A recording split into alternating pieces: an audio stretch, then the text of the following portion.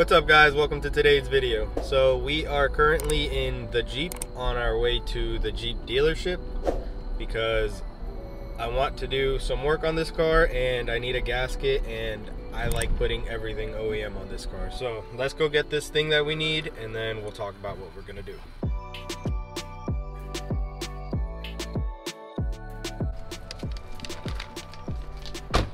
Alright, so made it back from the dealership. The plan is, today is like a super nice winter day. Like it's supposed to be 63 degrees.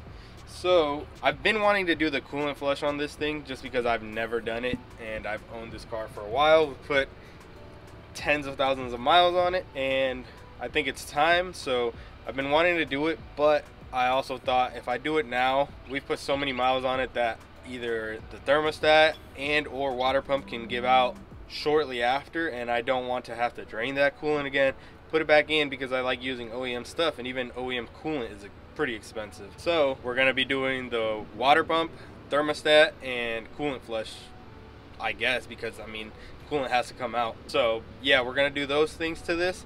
Since we just drove it though, everything in there is hot, so we're not going to touch it right now. We're going to give it about half an hour to cool down a little bit, and then we're gonna work on it, because like I said, the coolant right now is hot and burning yourself is not cool. Okay, so coolant should be pretty cooled down now. Let me go over what you need in order to do this job. So you're gonna need your thermostat.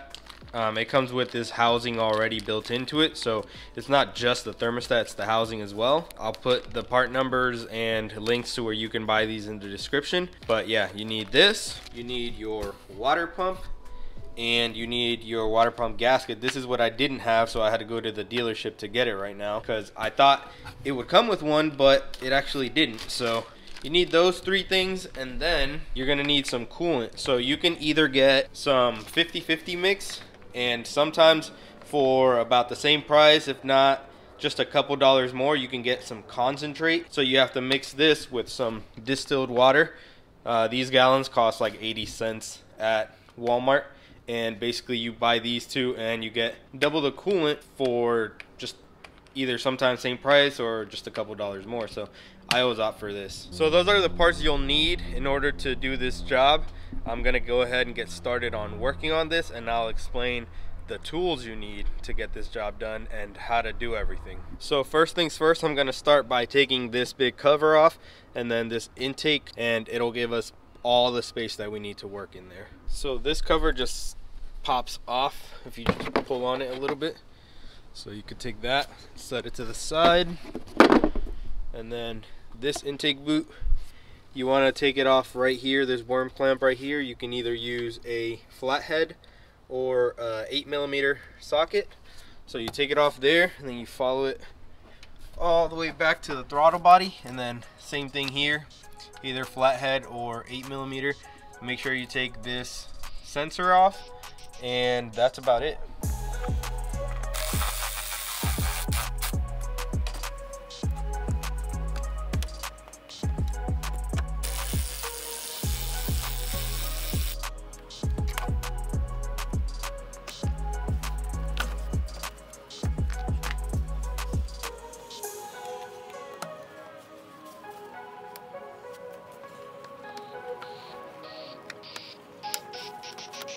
Alright, so one thing I forgot is you have to pop this clip off. I use these little trim panel poppers, and then you also have to take these lines out of the way. Basically, if you see this right here, you just push on this upwards and then pull it out, and then it should come out. So once you have those two things off, then you should be able to just take it off completely. I think it just pops into place. There we go. So now this whole thing comes out, and you can set this aside as well, and now you have all of this open space. So the thermostat housing is here, and the water pump is basically a big chunk right here where this pulley is. I believe this pulley is also on it, and then these two coolant hoses are on it as well. So now what you want to do is you want to take your serpentine belt off and start draining the coolant. The petcock is down here. This little red knob in there, as you can see. So you do have an under tray. I'm lazy and I don't want to get under there and take it off. I want to do the whole job under the hood, not under the car. So I have about 1.5 feet of 3/8 tubing, and I'm gonna put it down on the bottom. Let me show you guys. So as you can see, I got the clear tubing from the drain right below the petcock all the way down, and it comes under the car right there. So now all I have to do is throw my drain pan under there and then just start releasing. Make sure this is gonna catch it. And now I can just start releasing the petcock. Should be pretty easy and tight. And then you can see the coolant starting to come out now. Now I'm gonna take the radiator cap off, and it should start coming out a lot more. Hopefully I don't blow the hose. Alright, you can see it draining down there now. So just let it drain all the way, and then, I mean, you're still gonna get some when you take your thermostat housing and water pump off, so just let that drain all the way. So while the coolant is draining, you can take your serpentine belt off now. Let me show you guys a quick trick. If you're hard-headed like me and you think you're gonna forget how the serpentine belt goes, you can either A, take a picture of it and look at it afterwards, or B, you can draw it out. So I like drawing it out sometimes. As you can see, I have A for alternator, and then comes down to the tensioner, around the crank, up and around the water pump, and then around the power steering pump, and then it comes all the way up top across the idler pulley right here. So it makes kind of like a big T, if you will. So to take the belt off, you want to put a 3/8 ratchet in here and just twist it, and then it will give the belt some wiggle room to just be able to slide it off. I'm gonna use a long 3/8 ratchet with an extension.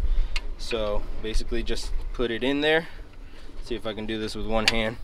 Put it in there, and then you pull up on it, and then as you can see, we took the tension off of it now. So now we can go ahead and slide it off. Let me see if I can do this. There we go. So I got it off now. I got it off the alternator. So just let the tensioner go. Take your ratchet off. And now you can take your belt completely off.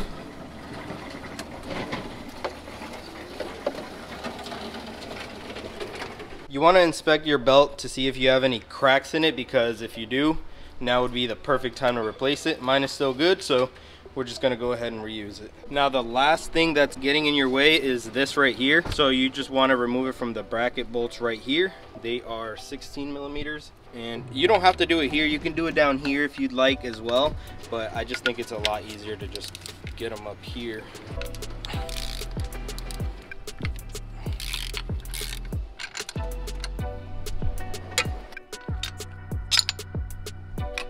So now you can push this up and out of your way. Now you have all the bolts exposed for the water pump. So we're gonna start on the top and take this thermostat housing off first. Then we'll move down to the water pump. Then we'll throw the water pump on, then throw the thermostat housing on, and then just button everything up again. Okay, so the thermostat housing has 2 bolts, one up top and then one on the bottom. They are both T30 Torx bits. So just stick your T30 in there, crack it loose, and then it should come out. The water pump, it has some that are 10 millimeter, like this little one here, this little one here, this other little one here, and then it also has some that are 16. So use your 16s wherever you need them.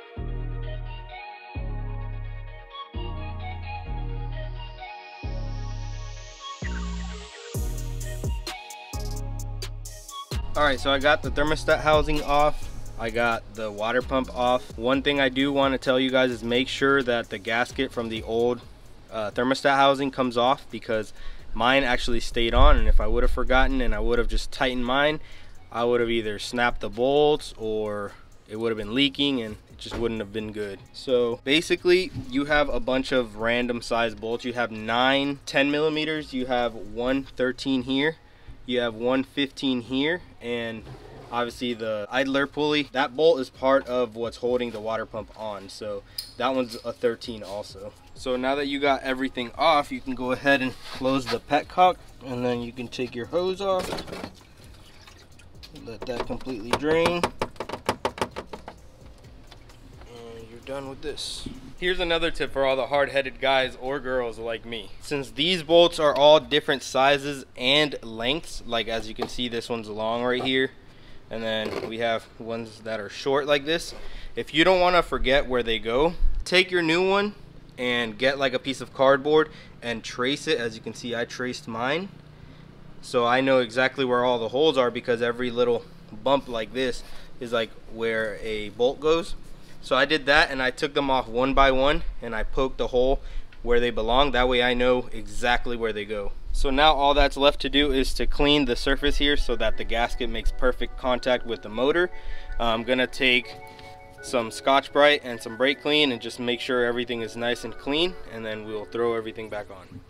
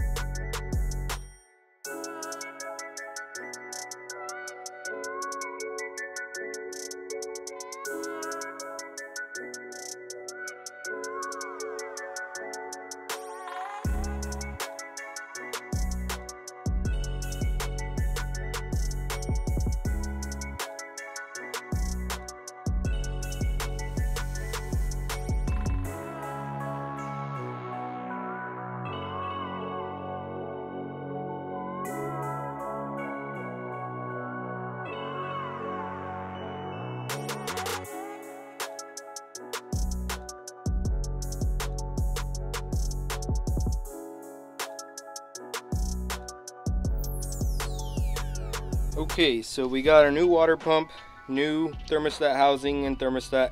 We got the hoses put on. I just need to clamp this down. So I'll move this over here. I put the hoses down here. I put the clamps pointing somewhere easier for maintenance next time, so I can come in like that and then like that here. So that'll be a lot easier for next time. So to put the belt on, I put it on the alternator, around the tensioner, around the crank, around the idler pulley here, and the power, or the AC, yeah, the AC compressor. I said power steering earlier on that. It's the AC compressor. So yeah, put it on around all those things. Then I loosened the tensioner, and then I slid it over the water pump here, because this is smooth, so it's a lot easier to just wedge it over there. So after you do that, release it, make sure everything is in the grooves and lined up perfectly, and you're good to go on that. So right now, like I said, I'm gonna move this hose clamp here, gonna put this back and probably the intake tube. Then we're gonna fill it up, let it run so it can bleed all the air out of the system.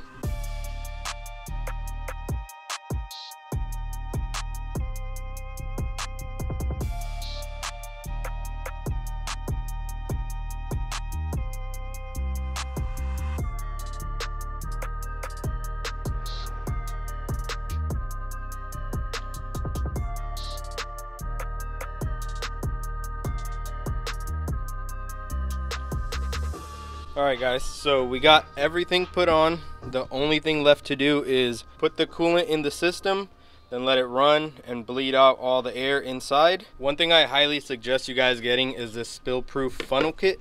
It comes with all of these different attachments for different types of cars and radiators and whatnot. So just find the one that suits your application.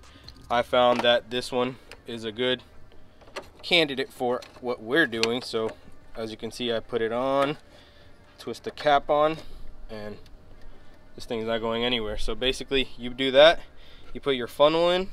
It also has this plug so that when you finish topping it off, you just put this on and you can take it off without spilling anything. So it's pretty cool, pretty inexpensive. It's around $20–30 on Amazon. I'll post a link to this as well because this is something I highly suggest. So let's go ahead and throw some coolant in here and bleed the system. So in order to get a 50-50 blend, since this is concentrate, I'm gonna put half of the gallon of water in this bucket right here, and then I'm gonna fill it up again with the coolant, and then the water that I put in here, I'll put it in the coolant jug, and then we'll have basically 2 bottles of 50-50.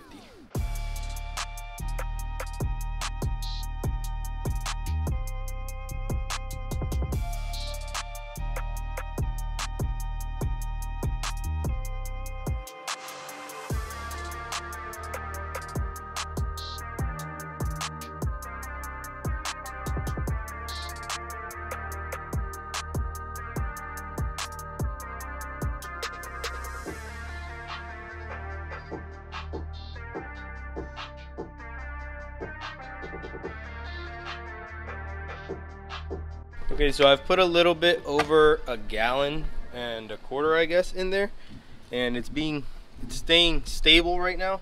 Make sure you always squeeze your radiator hoses because that makes the air bubbles come out, as you can see right there.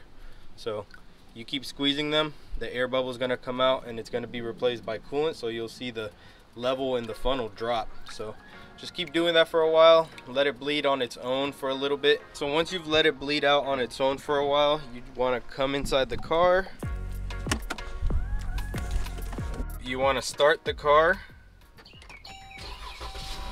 and then turn your heater up all the way hot and then blowing as hard as it can, and just let it run like that for a while. Basically what you're doing is opening up the heater core so that the coolant can flow through there, get all the air pockets out of there, and then you want to let it run for a while until it gets to operating temperature.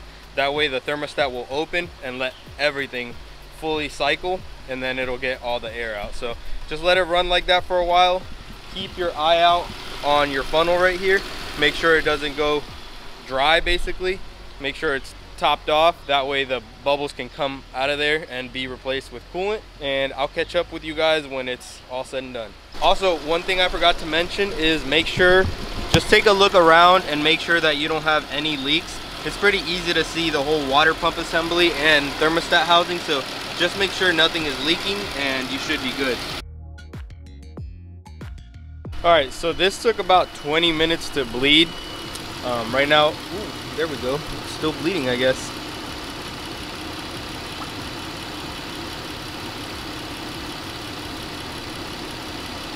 Yeah, it's still coming out. But basically, the car, I had my hand on the vents and the heater was not blowing hot. And so I revved it up, and then the temperature needle started to go up, and then the heater started to get hot. And I saw this thing rise, but I hadn't noticed until it was like all the way up here. And so it started overflowing basically a little bit. And then that's why it's all wet right here. And then when I let off, it came down and it was like bubbling and getting all the air out, and then it started blowing hotter and hotter. Right now they are blowing super hot, and then the temperature, if you guys can see, is right where it should be, a little bit above the quarter mark. So I'm gonna let it run like that for about 5 more minutes, then take it on a test drive, and that should basically get all the air bubbles out. I do need to top off the overflow. As you can see, it's a little over the low line, so I need to put it right where that full line is. What's cool about this setup is, since I have some leftover coolant here, I can just put the plug in like this, and since I want to fill my overflow, I just bring it in here and then pull the plug out. Kind of hard to do with one hand, but pull the plug out and bam, so like I said, that way nothing comes out. So now I'm gonna take this off, throw the normal cap back on, and take it on a test drive.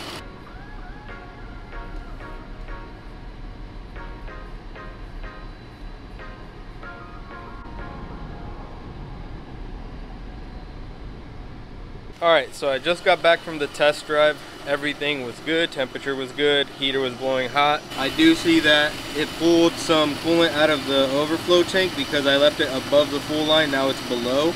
So that's good. It means it was just a hair low and it had to suck some in once I put the cap on and it built pressure. I suggest you guys keep an eye out on it after your first long drive. If it's a little low, just top it off and you should be good. Just make sure there's no leaks if it is like significantly lower, but like I said, if it's not, just top it off and you should be good. So just to recap on the tools you will need, you're gonna need a 3/8 ratchet, whether it be this long one or a standard size one. You're gonna need a 16 millimeter, a 10 millimeter, a 13 millimeter, and a T30 Torx bit. And then you're gonna want either a flathead screwdriver or an 8 millimeter socket for the worm clamps. You're gonna need one of these trim tools.